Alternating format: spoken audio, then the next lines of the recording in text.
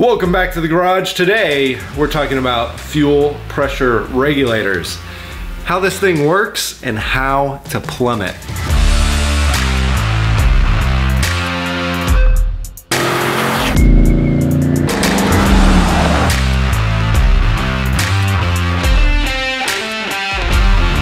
Hey, if this is your first time here, I would love to have you subscribe. I'm putting out how-to videos for the weekend mechanic and digging into the EFI tech for the classic car community.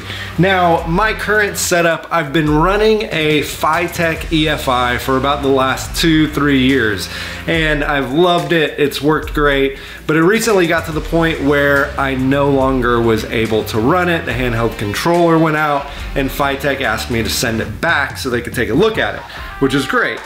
But I also then had an Edelbrock Pro Flo fuel rail system, and so I thought, well, why don't I just take the FiTech off and install the Edelbrock Pro Flo?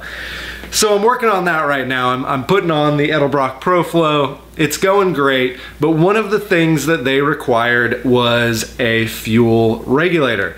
So yesterday I went out and got this one. I'll put a link in the description below to where you can get one as well from like Amazon or anything like that. I didn't really know that I needed one of these, so instead of ordering one online, I just ran to Tennessee Speed Sports up in Nashville and picked this one up. Now, if you are going to get one of these, I highly recommend that you stick with a Holley or Edelbrock or a trusted automotive name. Like, don't just buy the cheap Chinese knockoff version that's like 20 bucks on Amazon, because you just don't want to mess with your fuel. So make sure to get a good quality one. I trust Holley, I trust the Edelbrock system. Where I went didn't have one of the Edelbrock ones, or else I would have just gotten that to keep with the whole Edelbrock system, but they didn't have it at the place that I went. So when I installed my FiTech, I put on there the FiTech fuel pump, which was, it's rated for like 90 PSI.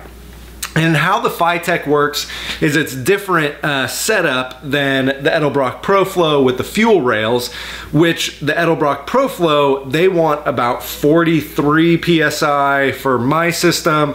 Some systems go up to like 58 PSI. So that's where they want you to put a fuel regulator on there.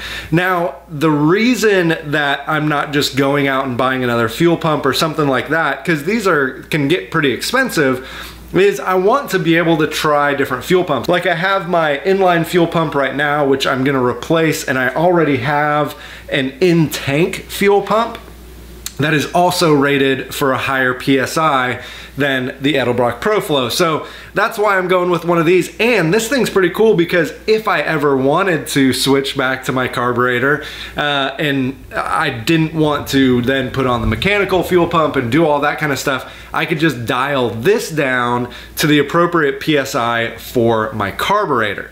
Now, when you're looking at a fuel pressure regulator, there are a few things that differentiate them.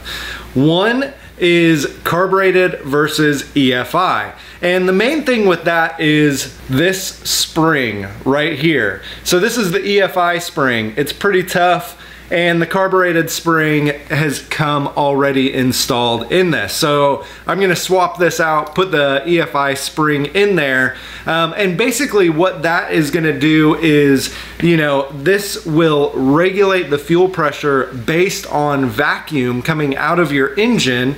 And so, you know, having a stiffer spring for EFI because you got a higher PSI because you're dealing with more pressure versus a lower, softer spring with a carbureted system because you're dealing with a lot less pressure and the changes are easier to make and that kind of thing. So the springs make a difference. So make sure if you are buying one of these, you get an EFI system versus a carbureted system if you're running an EFI like I am. The other thing you'll notice is this one has two ports on the side and one on the bottom. So this is actually a bypass regulator. Now a normal regulator would just have one inlet and one return line. Now the reason for this is, you know, your fuel system is pressurized. So there's pressure in the system, and this is regulating the pressure. So when the pressure gets beyond the amount that you need, then it lets it out of the return line and it goes back to the fuel tank. Or it allows your fuel system to build up pressure to get the most out of your fuel injectors. Now the reason that this one is a bypass system is because it's actually allowing the fuel to go through the system, and anything that is left over then is coming out and going to the return line. So this can be used as a regular fuel pressure regulator, but you can't use a regular fuel pressure regulator as a bypass regulator. So I'll get into that a little bit more in a second, but just keep in mind that's the difference in this one versus a regular one with just the 2 ports. Now the other thing that you notice with these is just the port size. I got one that is all 6 AN ports, so all my hose is 6 AN, so that is just another thing to keep in mind when you're purchasing one of these. So now, where do you actually put this on the engine? All right, so that gets super complex. let me see if I can draw it out. All right, I'm gonna try to do my best engineering explained version of this. So in this first example, we have our fuel tank, and the fuel comes out of the fuel tank to the pump, pumps it into the fuel rail, around the fuel rails, and then the fuel pressure regulator then stops the fuel pressure, but then has a return line out. So this is probably the most normal way to set up this fuel pressure regulator within your system, because what you're doing here is the fuel pressure regulator is actually managing the pressure from the fuel pressure regulator back to the pump in this situation. So here you wouldn't want to put the fuel pressure regulator here like it is in this example, because what this is doing is it is keeping pressure in your fuel rails. Now, your whole fuel system is pressurized, so that's why this is key. Now, a lot of current cars run this way. A lot of our normal everyday vehicles are. Not a lot of classic cars, obviously, because they're carbureted, and then especially if you're adding an EFI to it, a lot of times this is not how the system is. With my FiTech, the FiTech regulated the fuel pressure, and I didn't have fuel rails, so it was just throttle body right there, and there was no fuel pressure regulator. Now this second system is what I was talking about, which doesn't really work great when you have the fuel tank going to the fuel pump, going to the fuel pressure regulator, going to the fuel rail, and then out of the fuel rail is the return line. Like, this is the bad way of doing this, because basically then your fuel pressure regulator is only regulating the pressure in this line right here, because it's still letting all the fuel go out. And what's happening is the fuel rail then is your return, which then doesn't create that pressure. It's just going to keep cycling, and the fuel is just going to keep running through. So in the third example down here, this is the way that I'm going to run my system, and this is the way that you want to run yours if you are switching from FiTech to Edelbrock. Or something similar like that.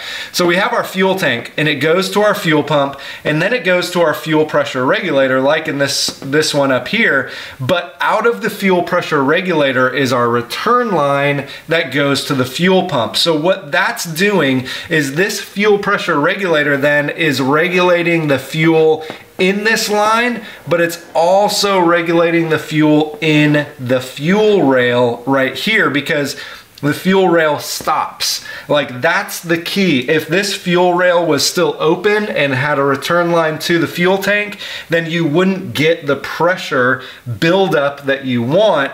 And what's happening in this system is my pump is at 90 PSI. I need 50 or 43 PSI in my fuel rail. So what's happening is this fuel pressure regulator then is dumping off the extra fuel and just sending it back to the tank, but keeping a solid 43 PSI in my fuel rails. So that's why my fuel pressure regulator is that bypass system, because it's going through to the fuel rail. Like normally you would cut off, you know, one of the inlet outlet ports and it would just stop after the fuel rail, and it would keep that pressure in the fuel rail and keep it at the right PSI, and anything extra it would just dump down. But also this is a way that you could get more pressure into your fuel rails out of your fuel pump, is by doing this. And I think that's what a lot of hot rod guys do, is they will push more pressure into their injectors, hoping that, you know, they'll get more kind of boost out of it, whatever. Don't quote me on it, but that's in my mind how I understand it. The last thing that I want to talk about is this little breather nipple thing here going on at the top. So this is a super important thing, and I talked about the spring inside of here earlier. There's one for the carburetor and one for the EFI. Now the reason that there's that spring in there is because when you open up the throttle and you step on the gas, then this is gonna allow more fuel to flow through there. And you're like, wait a minute, I thought this was a regulator, like it kept the right amount.